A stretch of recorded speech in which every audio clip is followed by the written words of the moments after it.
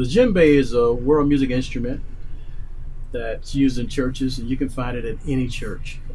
This one is a 14-inch Remo, and you can find them 10 inches, 12 inches, 14s. Those are pretty good sizes. And get to 16, it's pretty big. Anything smaller than the 10 is going to be pretty small to play.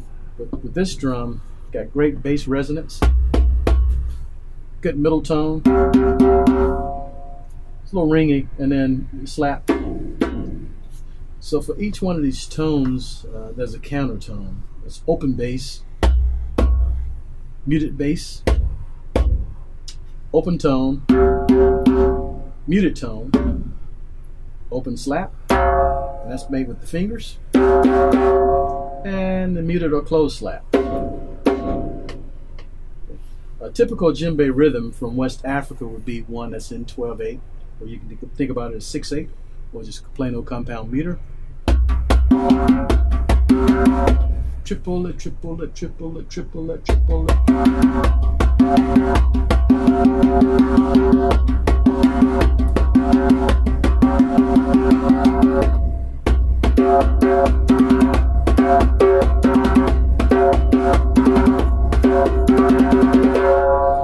There's also duple or quadruple meter that you would play.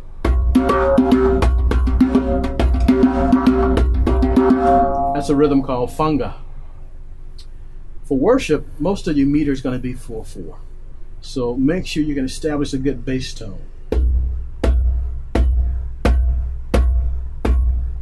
You can add in an open tone with that. 1, 2, 4, 1, 2, 3, 4, 1, 2, 3, 4, 1, 2, 3, 4. That works with slow tempo and extremely fast tempo.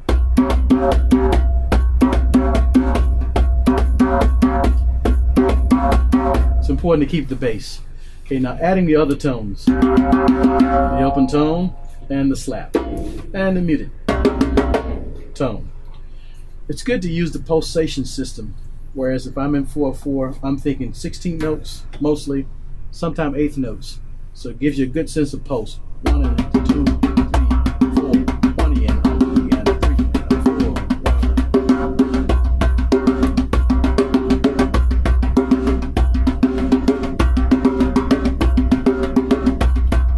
Now if you want to add a backbeat on 2 and 4,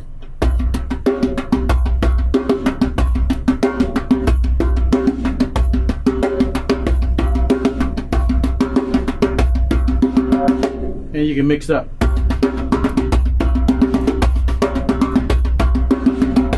A little funkier rhythm.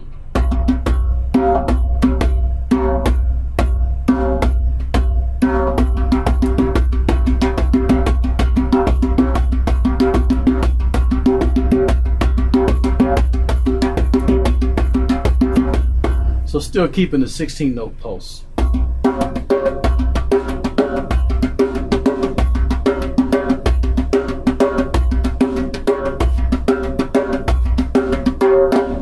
To spice it up a little bit, add the shaker.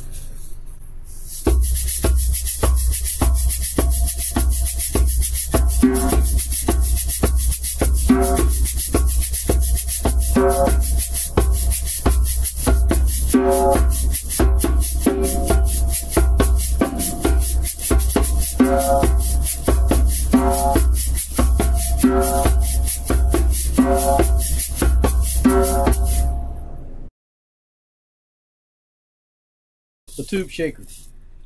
It's important how you hold the shaker. I'm going to place it in my hand like this. Thumb supporting it in the back, all fingers supporting it in the front. It's important how you move it. It should move on an even plane. So let it stay horizontal, back and forth. So I like to think of my downbeats as being forward, 1, and the upbeats or the and counts back.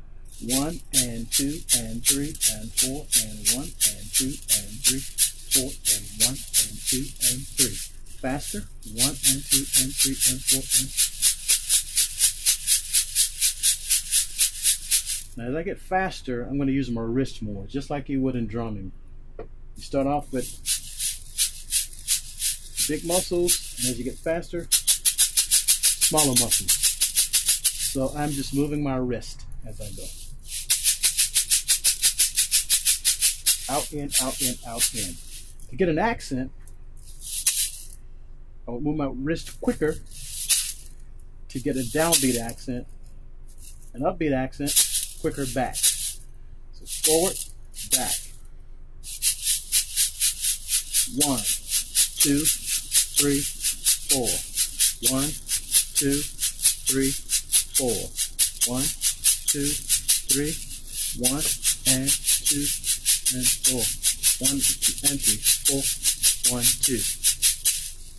Or 1, a 2, a 3, a 4, a 1, a 2. So notice the motions that are quicker, forward and back to create accents. 1, a 2, a 3, a 4, a 1, a 2, a 3, a 4, a 1.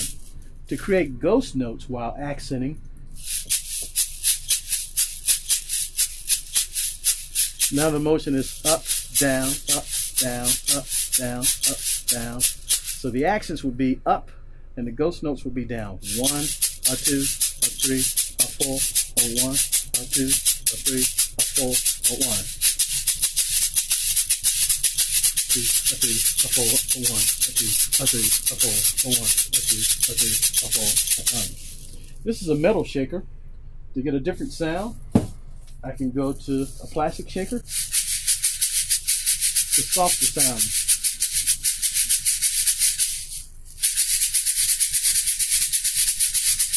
Or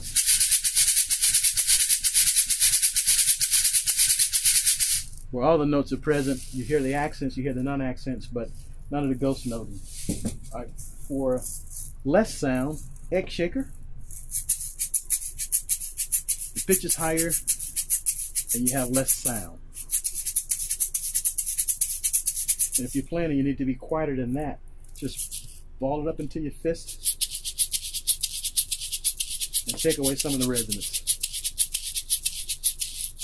And here's an egg shaker that has a handle on it, so you can play it like a maraca or with a rattlesnake effect or crescendo.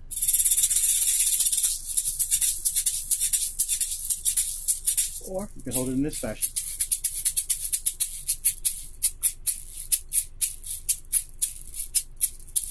The shaker.